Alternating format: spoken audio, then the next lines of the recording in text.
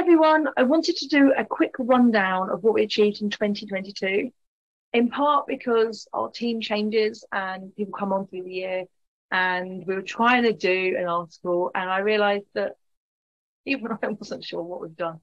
So I wanted to just run through some of the achievements. I think sometimes we can be so busy day to day doing little things that we don't realise what we've done.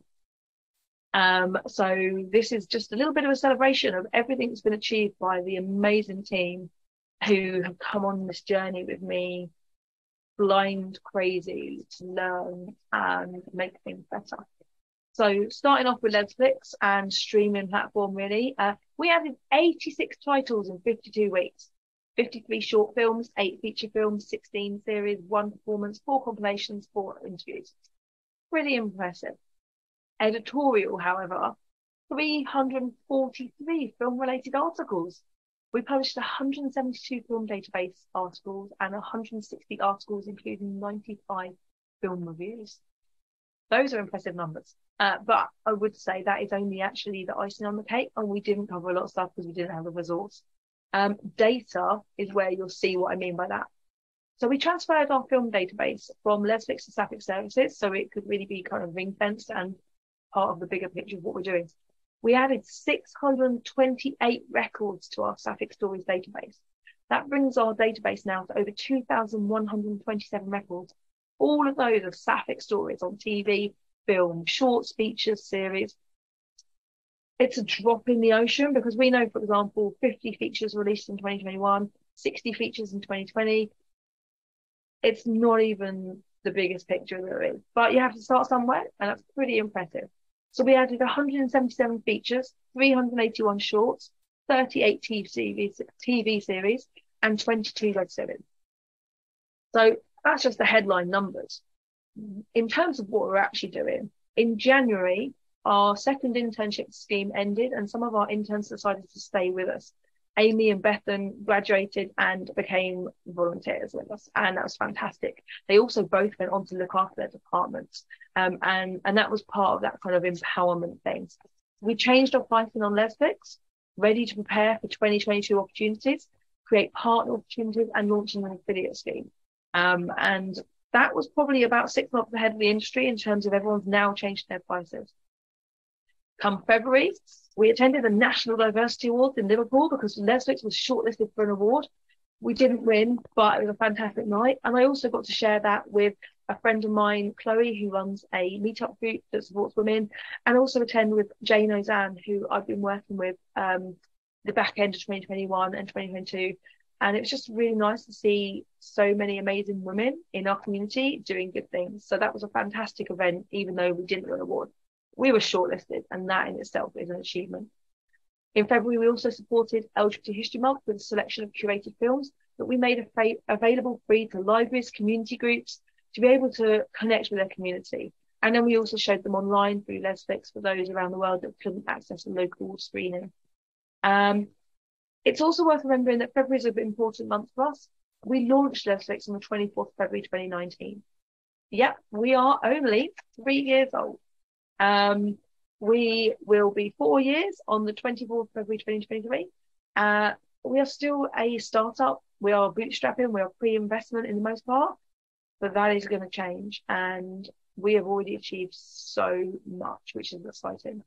March was the beginning of what we call the crazy period. We launched an internship with our 3rd round and had people like Cassandra join us. 8th of March, I kind of embarrassingly had my picture stuck on a wall in the middle of Lewisham as I was approached to be a Nora of Lewisham for the Nora project and a Shiro as well. And I was told it was inspiring the youth of my borough where I live in London, and that was really talking to me. And then once I said yes, they told me they were going to get a giant life-size photo of me and stick it on a wall. And I was like, okay. But it was so much fun, and it is inspiring. And I think it is important to empower the next generation of women that they can achieve something. And obviously Lewisham has quite a diverse mix of different cultures and economic backgrounds. So I guess I'm really proud to have made a bit of an impact here. I joined an accelerator to try and learn the things I didn't know about through Hatch, and that's been invaluable. We restarted our cinemas, with Sappho Cinema. Caroline and I met really early days when I launched Lesflicks, and we did Sappho Cinema together. The first event was in March. I also came on board as a sponsor for Spin, from Lisa Tedesco's short film, and that was really important for us to kind of showcase some of the small projects that can become big things, and that should be released later this year, so keep an eye out for that. We attended BFI Flair, and oh my God, do you know how weird it is when you get to meet volunteers that you've never met in person? Everyone is not the height of a TV screen. It was really nice to see some of our team face to face and meet. COVID meant that some of us had been working together for between 6 months and 2 years and never met each other. So BFI Flair was a great opportunity to come together, and that was so much fun. Also in March, just before BFI Flair, I actually worked on a big event with the Ozanne Foundation at the Foreign Office, really close to my heart, around banning conversion therapy. And that was something that was not really Sapphic, but affects so many Sapphic people all around the world, that for me it was a really important project to do. But also, let's be realistic, I had to do some consultancy because Lesflicks and all the things I'm doing, they're still new and we needed some kind of cash flow. So I managed to really find a project that I loved and was passionate about, and the Ozanne Foundation was a fantastic period of time that meant I had a busy period, but we achieved a lot and was really important work to be done as well. So come April, focusing back on, I guess, Lesflicks full time, we did an April Fool's gig kind of game. We've really been seeing everyone talking about this kind of wanting big stories. Happiest Season obviously had come out the Christmas before. And some of my team were really good writers and really wanted to do something fun. So we'd suggested a small April Fools, and they came up with an entire script, story, outline. And so we kind of got a bit away with this and we had some fun. So we announced the launch of Apartment 3B, a fantastic film with a massive headline, A-list stars. I mean, honestly, we would have still got to make it, but it was an April Fool's. And it got mixed results, but it was fun. And actually, some people also wanted to make the film, and I had to remind them that that was someone else's story and there's IP and copyright. But again, it started a conversation and it was fun and it got some interest. I got to host a Q&A for Maybe Someday in April as well. And we had another Sappho Cinema in London. It's really nice to do the face-to-face screenings. I started some consultancy, helping some small filmmakers, talking to women about different films. One of the first ones we started exploring was leb cooking. If there are any women out there who have an interest in Jewish community, in IVF and starting a family, if you kind of really think you want to see more films with those kind of stories, we're consulting with leb cooking, and we're looking for funding for that at the moment. And I've just had a really good year talking. That started in April and is ongoing. Lesbian Day of Visibility, we thought we would promote every single film on Lesflicks. It took a week to go through all the films. But again, that shows how many titles we have. And we didn't want to just pick what we thought were the top 5. We wanted to showcase everything. So we ran through them as stories on Instagram and on tweets and on Facebook. And it took 5 days to get through the whole catalogue, but we did it. And we celebrated the Lesbian Day of Visibility and the film visibility. We also, at this point, I started working with an amazing woman called Karen Frost, and Sapphic If really kind of started to come about. Sapphic If is a project that's about investment in film. We both share a lot of common goals, dreams, desires. We want to bring back that $1 million to $2 million film budget. I don't know if anyone really knows this, but we lost those budgets. Those were the real classic days. I Can't Think Straight, Imagine Me and You. Those are all in that $1-2 million budget film. These days, you get under 500,000. The indie films, you know, they're great. Forever Not Maybe, Rainbow's End, Maybe Someday. All these films are in those budgets, and they're fantastic because technology's come a long way. And then you have Oscar bait, $10 million plus. You know, Ammonite, Colette. There's all sorts of films coming through that are like, you know, crazy budgets.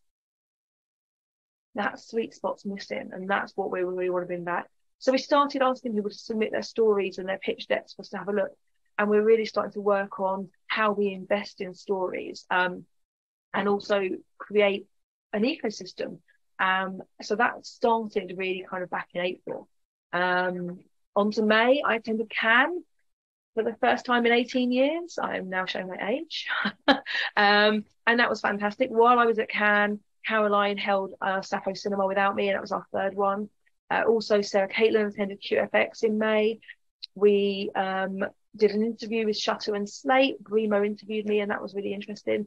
I also provided some consultancy for a film called Wildfire.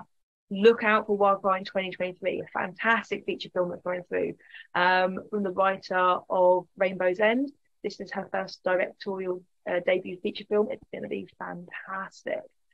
I started consulting with National Hate Crime Awareness Week in May, a little bit aside from Lesflicks, but again, close to my heart. The amount of stats there are around LGBT people being victims of hate crimes. It was a way for me, again, to bring in a little bit of money to help keep things going, but also to do something that's core to my passion. And that's been really helpful in helping them to just, again, tighten up some processes, automate some things, make themselves more efficient. At the end of May, my partner, Katie, and I applied for some funding for Planet Nation to come back because we thought that might be helpful for the broader Sapphic community. We got some funding, so we seconded 2 of our team members from Lesflicks over, in fact 3 of our team members over, and they started working on relaunching Planet Nation. And that started the transition we've got to now, where we've moved all of our editorial content from Lesflicks over to what is now called Sapphic Nation. And that's going to be really key in allowing Lesflicks to focus on film screenings and streaming, and to allow the editorial to kind of become bigger and to cover more than just film, the bigger Sapphic community. We started supporting Love Me Lex, which is a really exciting web series, which you are going to see coming out in 2023. This is the first investment Sapphic IF has been working on. And it's really important to say it's not just about the money. We also are providing marketing support and guidance and strategic support and real tangible information and guidance to that series to make sure it's as successful as possible. And this is the first project of many. It's a smaller project to start with, but the idea is to build on it and build up. And again, Karen and I working together on this have been integral in getting this first project together. The Love Me Let's Do with Tanya in Perth and Steph, they're doing fantastic things, and we're really excited to be bringing this first project to light. And obviously, you know, naturally, Lesflicks, we're working really closely with this as well. But yeah, that's a huge project. That's exciting. Well, that's the first half of the month done. Finally, we've hit June. Another Sappho Cinema happened. We got to finally relaunch the Sapphic Creators Network and start helping filmmakers with strategy, information, guidance, finding out what needs they had. We realised that it's all very well offering the films for you to look at, but we want you to know that we're also helping the creators to get funding more easily, to market their films or the series more easily. So the Creators Network were really important. We started off talking about distribution windows. Sarah Caitlin did an interview with Motherland Fort Salem, and we started our next intern rounds where Lucy joined us along with a few other women. We launched Stronger Together and relaunched Planet Nation formally and started that getting out and about. And a really kind of exciting and busy summer happened there. We should also know at this point that we know June is 5 months, but we also are really realistic.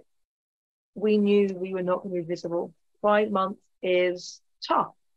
All the corporates bring out all their rainbows, and as small businesses, it becomes really invisible. So we didn't do anything for 5 months, really. We focused on the 1st of July. All we talked about was Queer All Year. And then on the 1st of July, we announced 30 films dropping on Lesflicks with the hashtag Queer All Year. And we celebrated the return of our visibility, that the rainbow suddenly meant you could find actual queer organisations and that we were visible again and we had the kind of access to our community again.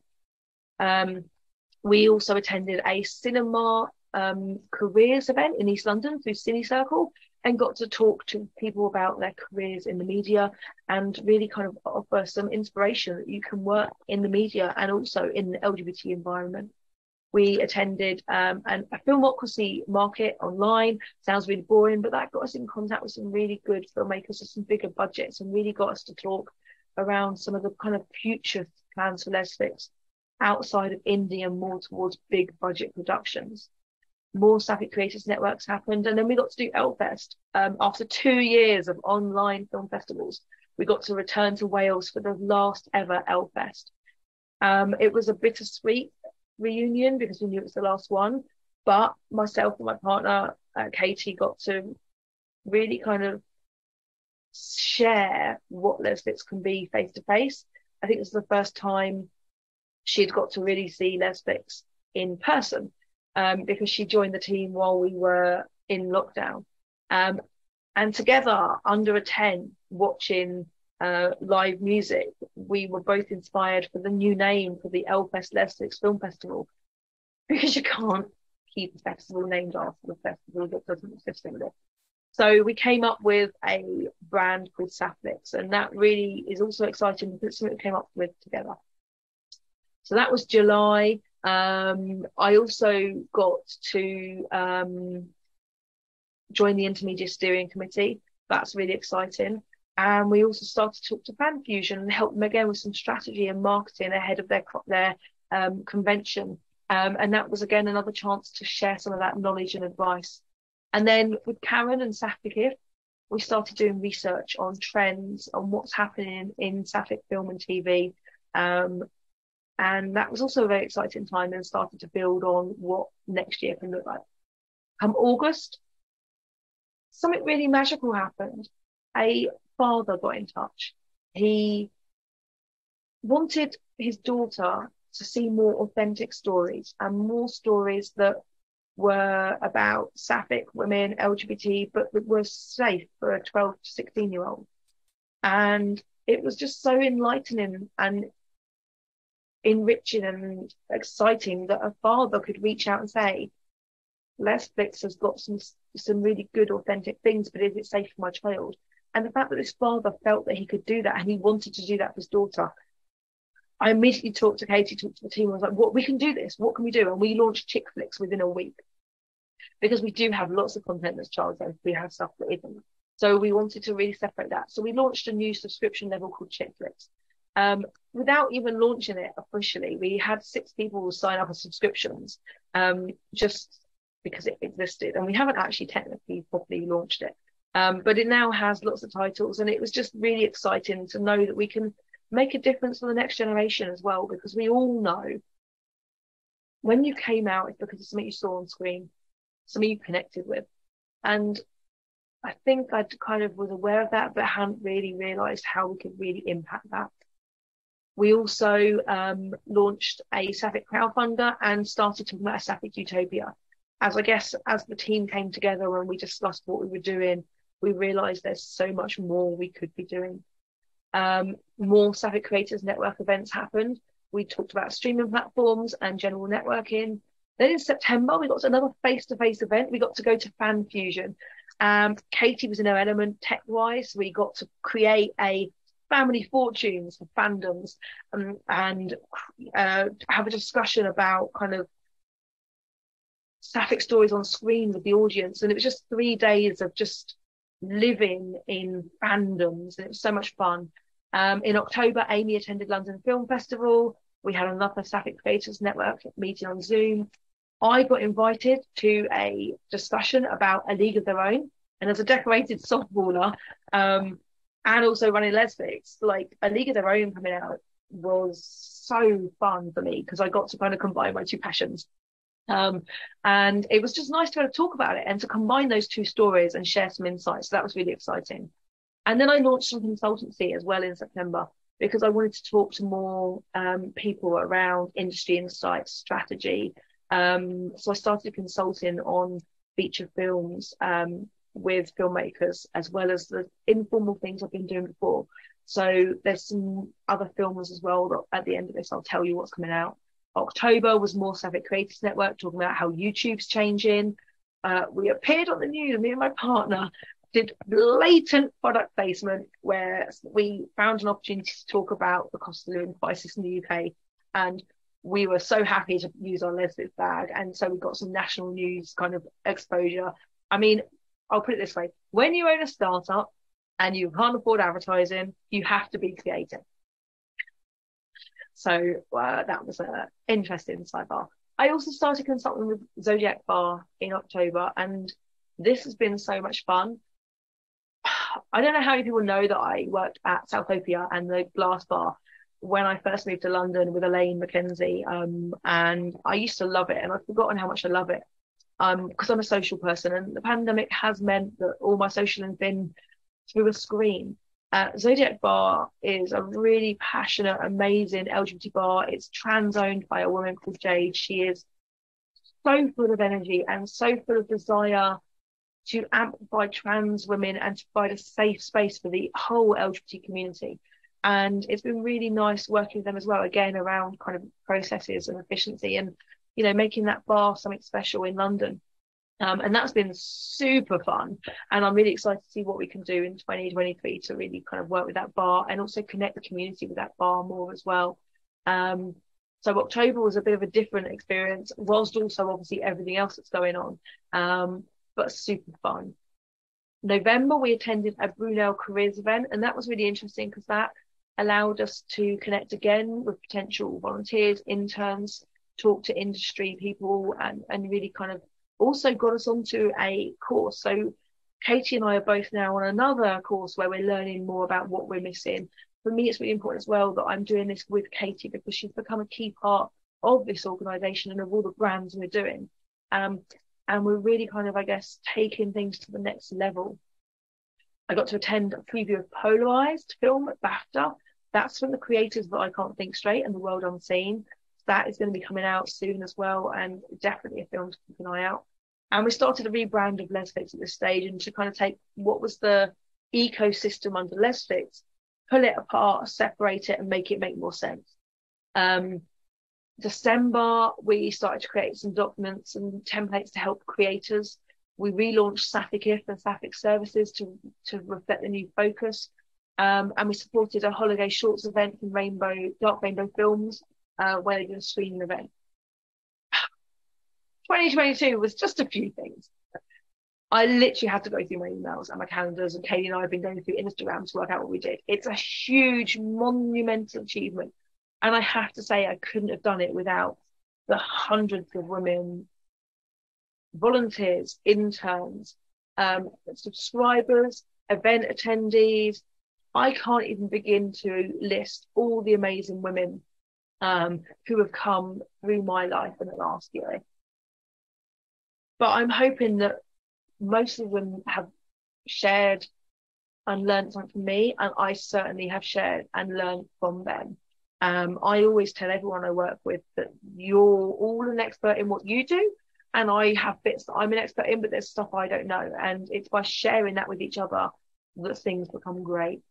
2022 has been a roller coaster. There's been some fantastic stuff. There's been some really tough stuff. We've had highs, 30 people on the team and lows of 5. We've had times when the universe has just put everything into abundance and put everything on our plate in front of us, and it's all gone really well. And then times where we've been literally banging our head against a brick wall. And I think what I realized was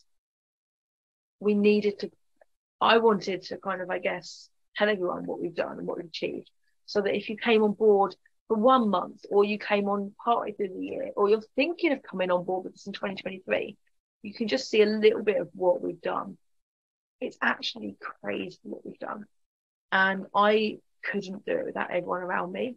Some of the stuff I'm doing with different groups of people. And again, I think that's why for me, it was important for me to reflect on all the different projects I've worked on, from the Ozanne Foundation to National Hate Crime Awareness Week to Zodiac Bar, with, Lesflicks and Sapphic Services and Sapphic here, and, Sap Planet Nation. With all these things, there's so much opportunity for 2023, because actually the universe is giving out so much. 2022 has been challenging, but I think it's preparing us for this year. So I want to finish with saying 2023 is going to be amazing. We've got so much planned. You'll see what comes out, but I want to just list a few projects that you need to keep an eye out for. Wildfire, I think we mentioned it earlier. Love Me Lex, Sacred Vision, If You Only Knew, Polarized, Dead in Love, Serpentine Pink, Leverkusen, behind the roads. That's, I think, 9 projects. 9 projects that we know are going to be massive in 2023. And again, that's not even scratching the surface of what is going to be an amazing year. And I think I also need to mention that we've been working a lot to try and help the Save Warrior Nun fandom. I've done a lot of consultancy, giving them a lot of insight and skills and tips to really make the most of their campaign. It's been really nice seeing some of that implemented. That fandom is doing amazing things. We've also been reached out now from Motherland Port Salem, and I'm excited to help them. And that's why Sapphic Strength is launching, because I want to do that more. I want to help more women, because I just believe that women are over 50% of the population. How is misogyny still holding us back? And I think it's because we just need more opportunities to come together. 2022 has been amazing, but 2023 is year of the Sapphic. And I'm excited, and I'm just so grateful for every single woman who has come through my life in the last 12 months. So I just wanted to kind of run through what my 2022 has been like, because I think I'm very aware that my family have hardly seen me. My friends definitely haven't seen me. I've been working 40-hour weeks minimum. However, I must say thank you, Katie, for making me take 2 days off at Christmas. But it's been hard. But then I also know that if it was easy, everyone would be doing it. But it will get easier as well, because as we do grow, it gets easier. So this is my, I guess, end of year snapshot of why my friends haven't seen me, why my family don't hear from me very often, why sometimes in a team meeting I even burst into tears because I'm stressed and tired, why I seem to be available for meetings at 1 a.m, but also why we've achieved so much. Because actually, when I look back on 2022, it's nuts what we've achieved. So thank you. And in particular, I say I can't name everyone, but Katie, Joanna, Amy, Bethan, Sam, there's lots of Sams, Amanda, Lucy, Cassandra, Marcy, Aoife, oh my God, I'm not, Mia, Maya, so many names, Christy, Nicole, Shauna, Emily, Lisa, oh my God, and there's so many other people, and I've probably forgotten a few. Lauren, another Lauren, a couple of Laurens, so many women who trusted me, and I think it's paid off. So that's it. I wanted to say thank you. Hopefully it's given you a bit of insight on what we're doing. It isn't always obvious what we've been doing, and I just think as well, I wanted to just really kind of explain the bigger picture. 2023, we've got so much planned, and it's going to be big. It's going to be better. We've really got a good, sustainable business model. But 2023 is going to be about bringing more businesses with us and building on that to create a Sapphic Utopia. So I look forward to working with lots more of you next year. Thank you, and happy 2023.